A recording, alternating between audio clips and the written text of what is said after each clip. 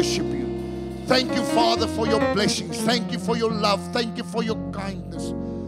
I invite your Holy Spirit this morning, Father, to fill every heart in this place this morning, and every desire, may every desire in this place come to your throne room this morning, and may you pour your grace and your blessings upon each and every one. Bless us this morning as we gather around your word. Reveal your word to us, Father. I pray that your Holy Spirit would drive this word into our hearts and make us acceptable so we can understand what your will for us is. I thank you this morning, Father. I pray for every church in this area, every pastor, every man or woman of God preaching the word of God this morning. I pray for them. And I pray that your will be done in churches. May you bring unity in our country, Father. May you help us to understand what your will is for us. Father, bind every division, every plan from Satan to bring division. I cancel it in Jesus' name. And I pray that your will be done in our lives, each and every one of us. Father, and I also pray for the sick. This morning, while I hear of the many people dying of this virus across the world and also in South Africa, I pray this morning, and I pray to help our leadership with wisdom and insight, to help them to make the right decisions at the right time, so the children of this land can benefit and reap the good fruits that you have prepared for us. Bless our country, help our leaders, is my prayer this morning in Jesus' mighty name. Amen. Amen. You may be seated. Thank you. Thank you. Good morning to you. My name is Van-Niekerk. I'm the resident pastor of Higher Grace Church. It's a privilege for myself to be here this morning, and I want to thank the music team this morning.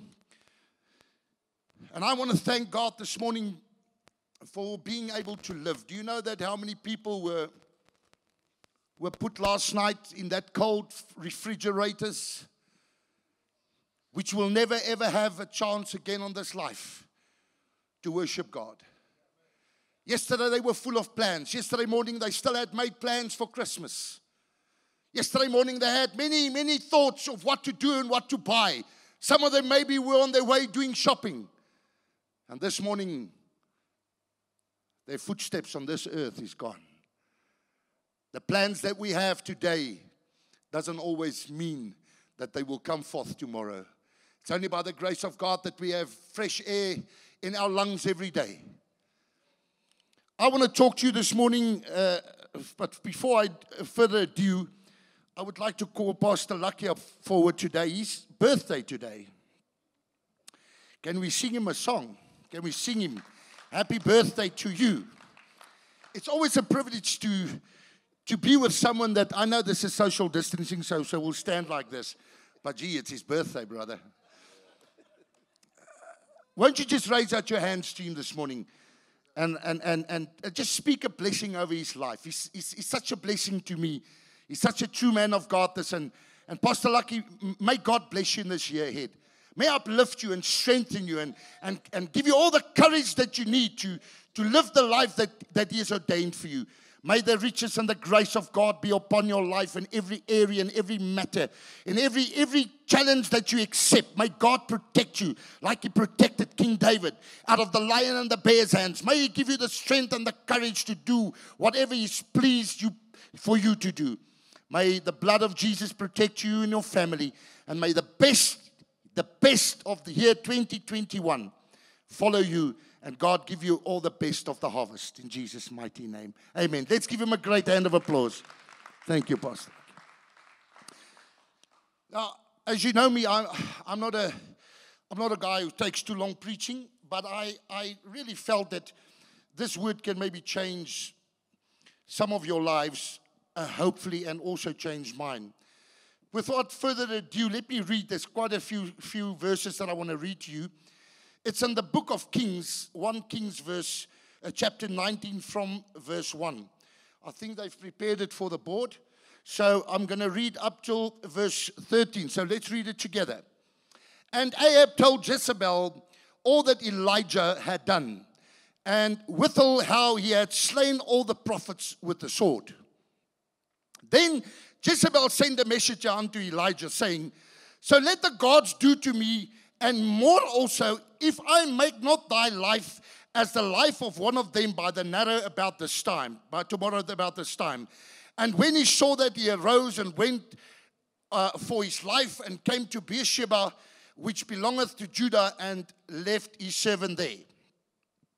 Verse 4 says, but he himself went a day's journey into the wilderness, and came and sat down under a juniper tree, and he requested for himself that he might die. Just remember that scripture.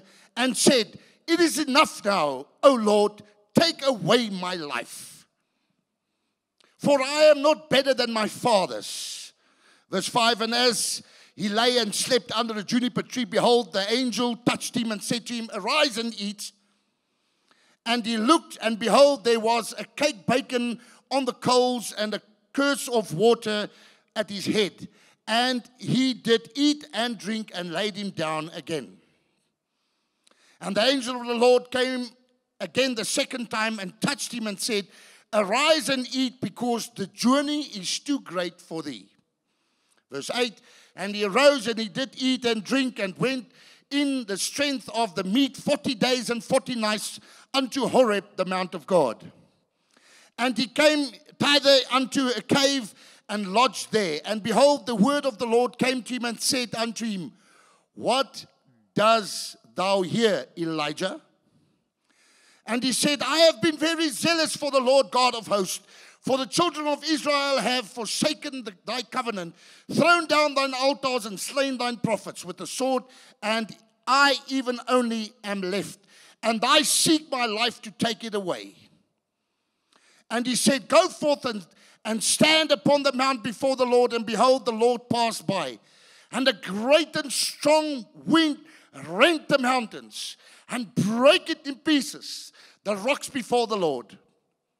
But the Lord was not in the wind, and after the wind an earthquake. But the Lord was not in the earthquake.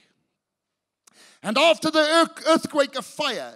But the Lord was not in the fire. And after the fire a still and small voice. And the last verse I'm going to read is verse 13. And it was so, when Elijah heard it, that he wrapped his face in his mantle, and went out and stood in the entering of the cave. And behold, there came a voice unto him and said, what dost thou here, Elijah? This far in the word of God. A very interesting happening here for one of the greatest prophets of the Old Testament. Elijah was a magnificent man of God. He had authority in the spiritual realm, which many pastors and prophets through the ages dreamt of having. But before maybe I tell you what really happened here, maybe I must just give you a little bit of background what happened here. The Bible, this area, this plays out about 700 to 800 years before Christ. Solomon died after he built the temple, and his son became king, and the son after him, and then the next man by the name of Omri had this guy who's by the name of Ahab. And Ahab grew up under the laws of God, but Ahab took a woman by the name of Jezebel, and Jezebel never wanted to serve God. She served a god by the name of Baal. Now, Baal was the religion of the East. They were believing in this god Baal. He was the god of fertility, and he was also the god who gave rain in seasons, according to these people of the East. And as this king of Israel grew up, and his father died, and he became the king, he married this woman, and this woman caught him in such a manner that he started turning away from Lord God Jehovah. And the people started building altars all around them, serving this Baal god, and they tried their level best to have rituals and orgies in this country, and all of them to get rain. And then God spoke to Elijah, and God said to Elijah, I want you to go down to Israel, to Ahab, and tell him that I'm gonna stop the rains. I'm gonna stop the rains on earth. Because that these people think that the rains comes from their God. The rains comes from this God Baal. And I want to show the people of the earth that I am the true living God and the only one who can give rains when rains is needed. And the Bible says that Elijah went and he prayed, and for 3.5 years there fell not one drop of rain on the earth, and also there was not even dew in the morning. Can you believe that? Can you believe that? That God is so powerful that He can keep rain and dew away from the earth for 3.5 years on one man's prayer? And as the time went on, Ahab, you know that some people listen when God speaks softly, and some people only listen when God shouts at them. That's why it's sometimes difficult in a congregation when you preach, because some people can take a few shots, but other people, if you hit them, they cry or die. And this was a difficult thing for God to speak to the people. And God commanded the rains to stay away from heaven for 3.5 years. And the people kept on with their wickedness and their wickedness and their wickedness. But as the rain stayed away, you know how it works. People started looking for faults in their own life. And this country, the world, became a terrible place to live. And God looked after Elijah. You know the story of how a crow looked after him for many months, bringing him twice a day, bringing him food, bringing him a morsel of bread in the morning and a piece of meat in the morning, and also did so in the evenings. But once the brook that God sent him to dried up, because, is this not too loud? Is the sound not too loud? Is it fine? I don't want to scream at you. And so while God spoke to him, and the crows come and feed him, the brook dries up. He hears that Ahab and this woman Jezebel wants to kill him, and so Elijah is just traveling through this small country of Israel, trying to stay out of the way of this wicked king. And as the time went on, as the brook dried up, God sent Elijah to a widow, and the widow had to look after. You know the story, how the widow gave him her last piece of bread and the last oil she had, and as she prepared food for Elijah, so she and the son could eat and die. That's what was her words to the prophet.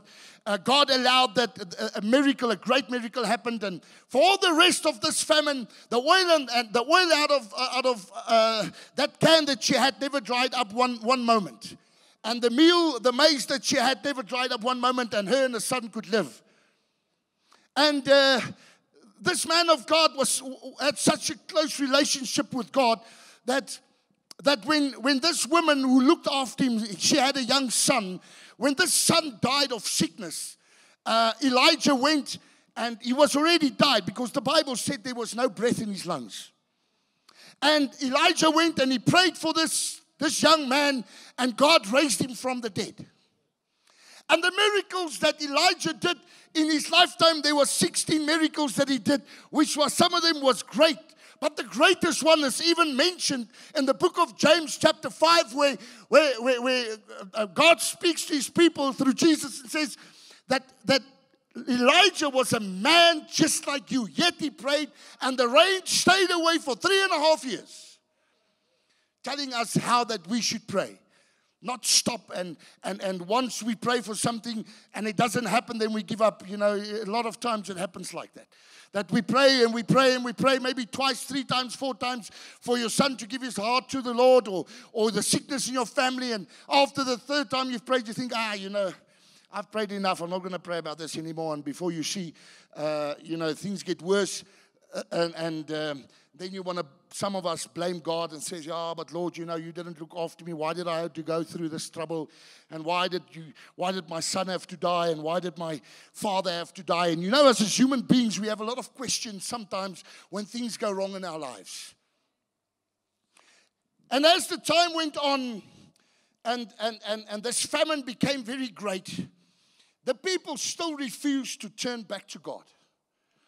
And Elijah made a decision through the Holy Spirit. He went to Ahab and he said to Ahab, you know, King Ahab, there's been famine in this country for 3.5 years. And God spoke through you. How is it that the people still do not turn to God? And Elijah said, you know what I think I should do? Get all these prophets of this Baal. There was 450 of the one and 400 of the other. Get these 850 prophets who serves this other God. Can we just get them together? And then let's test and see who is God. Let's climb the Mount Carmel. Now, Mount Carmel is a beautiful mountain. It's right in the northern side of Israel. I had the privilege to go there. I actually stood right on the place where this miracle happened. And you overlook the sea. You overlook Istanbul. If you stand on the mountain, you look down, you see Istanbul, the old Constantinople. You look down, you see Istanbul right there. So you look over the sea. And these 850 people got together. And Elijah said, okay, it's a simple. Let's do it very simple. You guys take a bull and you cut it up. And I will take a bull and we'll cut it up. And you build an altar. And I will build an altar. And I will give you guys chance, you 850. Let's put your bull on the altar. And then you have the whole day to pray to your God. And ask him to please show that he is the true God. By sending fire from heaven. So everybody can see who's the real God. And the people obviously accepted the challenge. And I can just imagine. Now, Mount Carmel is not a very high mountain. It's only about 580, 600 meters high, which is just a bit more than less than a kilometer. It's about half the size of the mountain in Cape Town, or half the size of the Magaliesberg, although it seems higher. But while these people got gathered together, I can just see all of them standing there, and all these 850 priests walking up and down and praying to their God that God has to answer this prayer now and this prayer now. And as they were praying, there was nothing. Elijah even mocked them. He said to them at one stage, you know, why is your God not answering? Maybe he's asleep. Maybe he's just taken a nap, or maybe he's gone on holiday. Maybe you must call harder. And the Bible says they even started taking knives and start cutting themselves. The bleeding. I can just imagine the sight where all these people are bleeding and calling and dancing and jumping and calling to their God. And Elijah, in the late afternoon, got fed up with all this. And he decided, these guys, God cannot answer. Well, he actually knew that from the beginning. Because once you've heard the true voice of God speaking to you, all other voices you can define very easily. Once God has spoken in your ear, you will always remember that voice. And eventually Elijah stood up and he said to these guys, stand one side, man. Let me cut up my bull, my oxen. And he took that bull of his and he cut it up in pieces. And he went to take 12 rocks, which he named by the 12 Israeli nations, the 12 brothers. And he put these rocks on top of each other. And he took this bull or oxen and he cut it up and he put it on top of these rocks. And all these guys are now bleeding, watching. What is he doing now? He said to the guys, get me some water. Get me 4 buckets of water. And they went and they grabbed 4 buckets of water. And he said, okay, well, throw it over this meat. And as they were throwing this over this meat, the water's running all over the place. And once they'd done it once, he said, no, do it another time. And for a second time, they filled up those 4 buckets and they threw water. He says, no, do it a third time. And he went and he did it a third time. And they threw water. And the Bible says that there was so much water that around this, he actually dug a hole around this altar. And the water filled this whole place and filled the whole area around this altar. And once he's done that, I'm sure that these Baal worshippers were standing there like many people standing outside today when they know at your work that you're a Christian and they know that what you are standing for, they laugh at you. Says, what do you want to do at church Sunday? We're going to the fish water, man. Don't talk nonsense. Let's go fish. We've got a party. We got soccer. We got this. No, sorry, I got to go to the house of the Lord. What? The house of the Lord? For what? And those were the same type of people those days. And they were mocking and they were standing there and thinking, whatever. I'm sure that the whole day in the sun standing there, half of them wanted to turn around in any case. And then Elijah looked up to the heavens and he started praying. And he said, Lord, let these people know I'm your servant. Let these people know that you are the God who answers with fire. And as Elijah spoke, the heavens broke open and fire came out of the heaven, consumed everything. It consumed the meat. It consumed the rocks. It consumed even the water in the sides. And these people had the fright of their lives. And then they, for the first time in their life, they knew that there's no other God to serve than Lord God Jehovah. And Elijah grabbed these 850 oaks, took them to the river, and killed all of them. Killed all of them. Even the last one. He said, you guys are taking God's people on the wrong path. You don't deserve to live on this earth anymore, and kill them. And this was one of the greatest victories that Elijah had in his ministry, by showing that God really works through him. But here comes the problem. Keeping the faith. It's easy to give if you have a lot. It's easy to smile when there's food on the table and money in the bank. It's easy to proclaim that God is good when all things in your life is going exactly as you planned.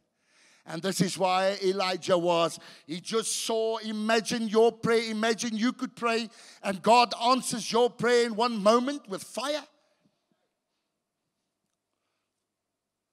And right after this, when Ahab got home to his wife Jezebel, he told her about what happened on the Mount Carmel.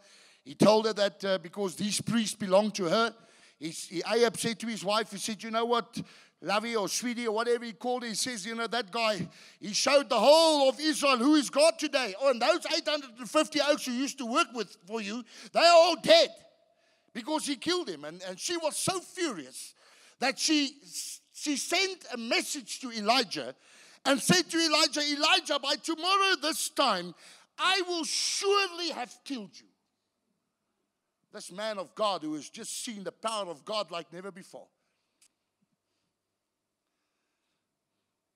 And as Elijah heard these words, this mighty man of war, this mighty man of God, had such a fright for this woman. The Bible says he ran into the desert.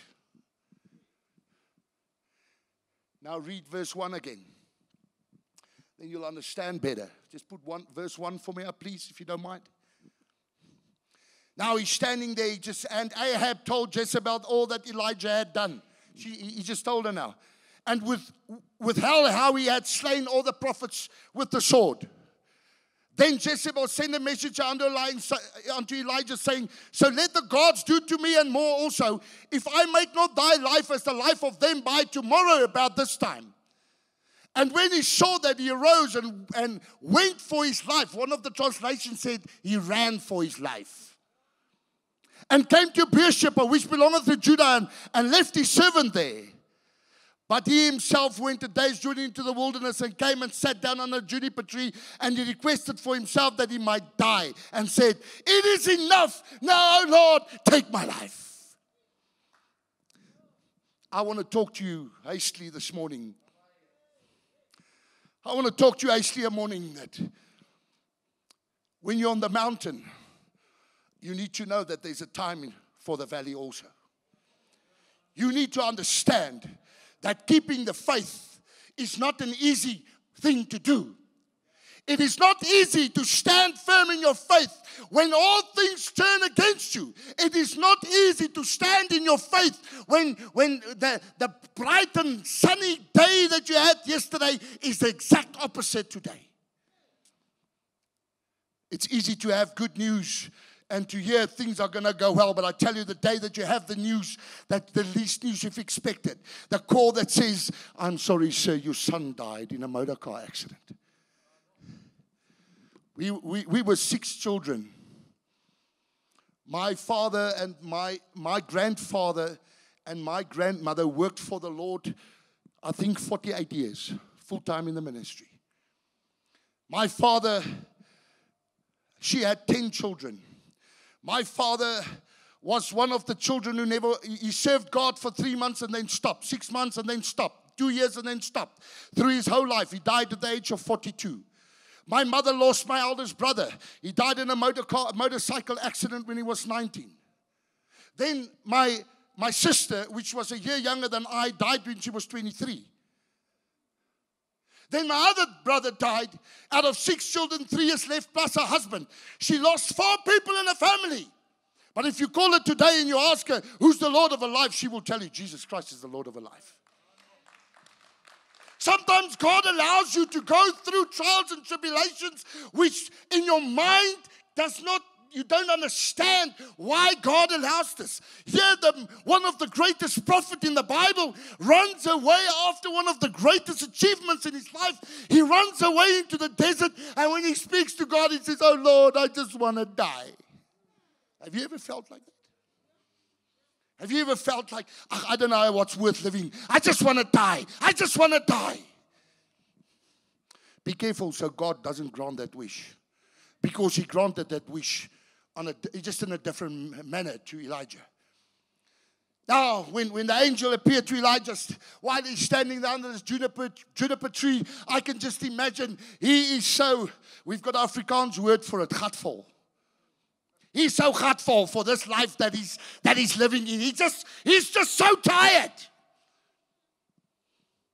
And the angel feeds him, and he runs for 40 days. And he gets here to Mount Horeb, which is, by the way, 300 miles, 550 kilometers. He walked for 40 days. And as he's now walking every day for 40 days. And as he gets to this mountain where he knows it's a mountain where God speaks to him, he goes up to the mountain and now he waits for God. Listening to what God says. Please put me up that last verse, the last 4 verses. Now just picture him standing in this cave. Just, I think from verse 13, yes. No, verse 11. Thank you. One back. Yeah, there you go. And he said, go forth and stand upon the mount before the Lord. Now, Elijah's standing there. And behold, the Lord passed by. Listen, the Lord passed by. And a great and strong wind rent the mountains. He's standing there waiting for God to speak to him. And next moment, this wind comes. The wind blows in such a magnificent hurricane, level 5, level 6, that the wind actually breaks this mountain, the rocks into pieces. Can you just imagine the sound that he must have heard? And he's waiting for God to speak to him. And listen what the Bible says. He says, and behold, the Lord passed by in the mountains and break into the pieces the rocks before the Lord. Next verse. But the Lord was not in the wind. And after the wind, an earthquake. He's standing there, the wind just passed, the rocks just broke. The next moment, this whole mountain is shaking. An earthquake. I used to be a youngster working in the mines many years ago, and I tell you, I felt a few earthquakes in my life, especially underground. And some days I did stoping, which is in the gold mines. You work in a 90-centimeter place, and when the earthquake comes there, which comes sometimes 2, 3 times a day, you don't know what is going to happen. And yet the Bible says in the earthquake, the Lord was not. And after the earthquake, a fire. But the Lord was not in the fire. You see, if I can teach you something today, once we enter perilous times, Once we enter a place in our life where things really go wrong, sometimes we look for God in the wrong places. We look for Him in the fire. We look for Him in the earthquake. We want Him to speak to us. Hey, Henry, you must stop what you're doing. Or, Henry, I'm going to help you. You know, that's how we as human beings think. And Elijah thought the same way. He was looking for God in this thunder. He was looking for God in this wind. He was looking for God because he's just traveled 40 days through the desert. Now, I tell you, the desert time in one's life is a difficult time. And I wonder if there's any pastors here. I can tell you now, all of them has gone through some sort of desert in their life. Because that is one of the things you need to do to become a pastor. You have to walk in the desert. You have to walk when you're alone. And when everybody's turned against you. And the ones you have loved has rejected you. And you sit alone and you wonder, where's God? Lord, where are you? Where are you, Lord God? And the last verse says, and after the fire, a still, small voice. Listen. A still, small voice. And it was so. And Elijah heard it. And he wrapped his face in a mantle and went out and stood entering out into the cave. And behold, there came a voice unto him saying, what dost thou do here, Elijah? What are you doing here? Why have you lost faith? Why have you lost hope? Have I not carried you through? Did I not send the fire? When you prayed, did I not help you? When there was trouble in your life, did I not come for your sake and your help? Were I not there in the times of perilous times in the past? Why would I leave you now? Why would I leave you now? You see, sometimes when we go through difficult times, we think that God has left us. Do you know that the Bible says that without faith it is impossible to please God? So if it is impossible to please God, what do you think the devil's first plan is to rob from you? What do you think? If you should say, what does the devil want to rob from you? Your faith. In Luke, the Last Supper, Jesus, I think it's in Luke 24, I wrote it down somewhere. Jesus spoke to his disciples. And he looked at his disciples and he said to them these words, in my words. He said, Satan wanted to sieve you as you sieve wheat. But Peter, I've prayed for you so your faith does not stop. Because God knew, Jesus knew that a couple of weeks from there, Peter was the one running back to the water without a shirt thinking, all is lost. Jesus is dead. What happened to the disciples? He lost hope. Why do you think the Bible says the last three things that stays is hope, faith, and love? Faith is important for you to sustain your life. Faith is important for you to stand up in the mornings. Faith is important for you. There's the scripture. Satan has desired to sieve you as wheat. Luke 22. Let me conclude. The troubles that you are facing now is not God judging you. The husband that left you, the fight with your workmate, where you were fired, or whatever your circumstances, the sickness in your body, your father that died, your mother, God is not judging you because those things happened. God is teaching you. Because if the devil gets it right for you to think, listen how he works. If you think for a moment that God's grace is not sufficient for you, because by thinking that you will not make it, because of thinking that you have failed. How many of you have failed here in your lives as Christians? Have you failed? I failed many times. I failed many times and I still fail today. But let me tell you something. The devil really wants you to believe that you are not good enough. And you know what is right? You are not good enough. Because the Bible says only one man who's good, and that's God. Even Jesus said it. You are right. You are not good enough. But there is one who is a greater Father than you can ever imagine. And his name is Jesus. And he's paid the full price for you. And no matter how many shortfalls you have, no matter how many times you've fallen, no matter how many times you've stumbled, no matter how many times you've made mistakes, no matter how many times you've done the wrong thing, just keep the faith. Keep the faith. God is in control in your life. Do you know that when God created you, He created your end before your beginning? So in other words, He knew all the faults and mistakes that you are going to make in your life. Yet He still created you. Yet He still loved you. Yet He still gave His Son for you. Yet He loves you. Now, is that not a God able to serve?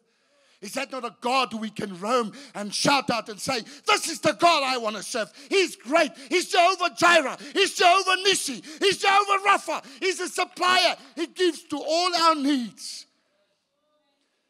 I'm finishing up.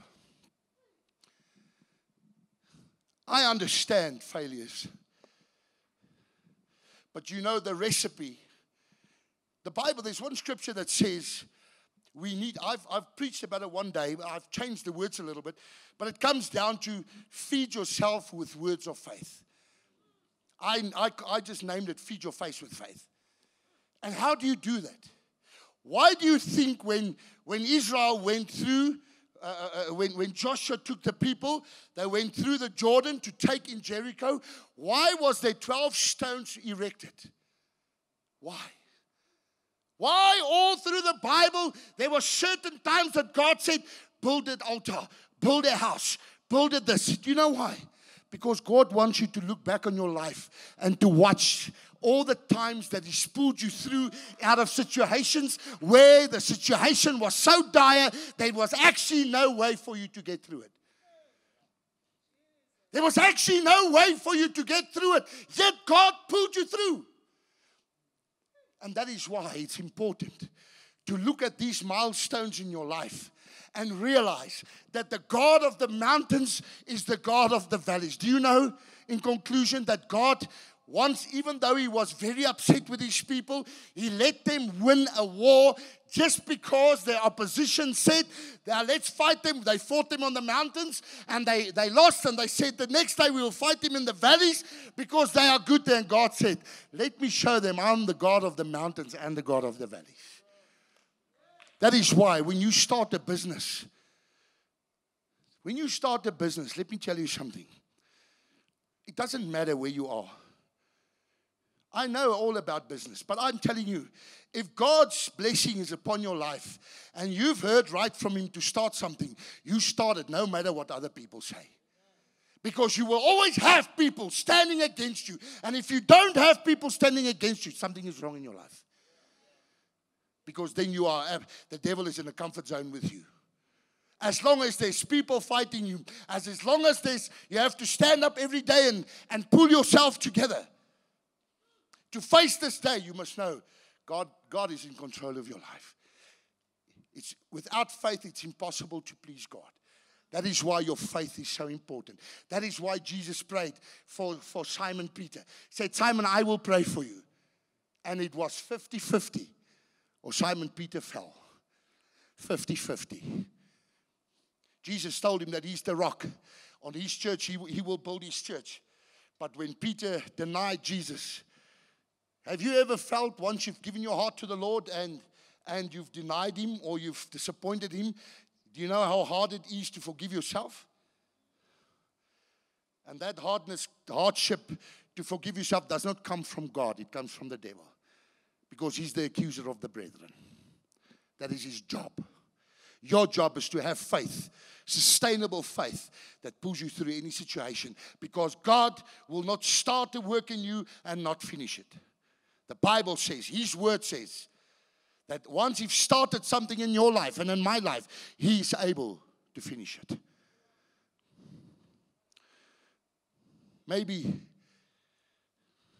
Maybe you've been fighting battles the last year. Maybe your business is suffering. Maybe your marriage is suffering. Maybe you're just so tired. You feel like Elisha just saying, you know what? I'm hurtful. I just want to run away. I just want to finish what I'm busy with. You know what? I remember days that I felt this way. And maybe there's days ahead feeling that way. But the thing to remember is here, when you get to a situation where your faith is leaving you. Do you know that happens? That sometimes our faith leaves us. It happened to Peter on the Sea of Galilee. He was walking. Jesus called him, and he was walking on the water, brother. It's no lie. He was walking on the water. But when he saw the billows and he saw the wind, his faith departed. And when his faith departed, he sank. And Jesus had to help him. And Jesus will help you in the same way. I want to pray for you. Please stand on your feet. May the musicians come forward. I want to pray for you like Jesus said. I want to pray. I don't want to pray for you so you don't have tribulations. That would be out of the line of the Bible to pray, because the Bible says in a lot of tribulations comes, what is the right word? Can some of the Bible scholars help me? It says through hardships comes what? Testing of your faith produces patience. The testing of your faith produces patience. Patience is an important virtue to have in your life. Dr. Rachel put on the group yesterday. She spoke about faith and patience. Now, while the music is playing, I'm not going to call you to the front today, unless you want to come. But I want to pray a general prayer for you this morning. And if you're sitting, standing, or lying under this juniper tree, thinking, I don't know if I'm going to make it. I've been trying so hard. I've been battling so much to get through over this hill. I'm here to tell you today that this word that God gave me is for you standing there. That God will not leave you. He will not forsake you. He will pull you through.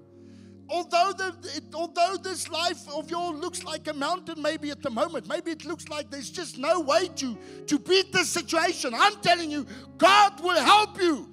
Just believe. Just trust Him with everything in your heart. And I want to pray this morning. Father, as your servant, I pray for these people this morning, the ones who need faith. If you need faith this morning, put up your hand. If you need faith, put up your hand. Father, you see people who need faith this morning. I pray you, Jesus, like you prayed for Peter.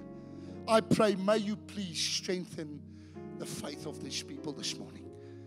Help them, give them the faith. Your word says, Father, that if I ask you for a piece of bread, you will not give me a rock. If I ask you for a piece of fish, you will not give me a scorpion. And I pray you in Jesus' mighty name, please strengthen the faith of your people this morning. Because your word says, when you come back, will you still find faith? And I pray this morning, will you please give us the gift of faith so we can trust you with everything in our hearts, no matter what the circumstances is. And Father, if there's people this morning battling with illnesses or ailments in their body, and maybe people battling with their spouses, their families, would you please give them the courage to go on and wait for your deliverance and wait for your answer. Father, don't let the devil rob us of the great things that you've given us. If you're standing in this place this morning, you have not yet given your life to Jesus, and you want the opportunity, come forward now. First time, second time. If you have not given your life to Jesus this morning, God shows me there's a person here this morning. If you have not given your life to Jesus, this is your chance. Third time. If you have not given your life fully to Jesus Christ, today is your day. You don't know if you have another day. You don't know if you will live tomorrow. This is your day. Anybody? Father, I thank you for your people that came together this morning. I pray and ask you and beg you for this word to stay with us in our hearts. Help us to understand that we need faith to survive and faith to please you. I plead the blood of Jesus over these people, and I pray and ask your greatest love, and may you command your blessing on each and every one. Father, bring us back at the appointed time, and may your name and your wonderful, wonderful God, wonderful name Jesus Christ be exalted in our lives every day of our lives. I pray for this holiday season ahead. May you please protect your children. May you protect us, the people who drive. May you keep them under the blood. Bring us at the appointed time back together, Father. Bless us all the ones who go on holiday. May you keep them under your blood and bring them back to their families and to their loved ones. I thank you for this opportunity in Jesus Christ's mighty name. Amen. Amen. You may sit.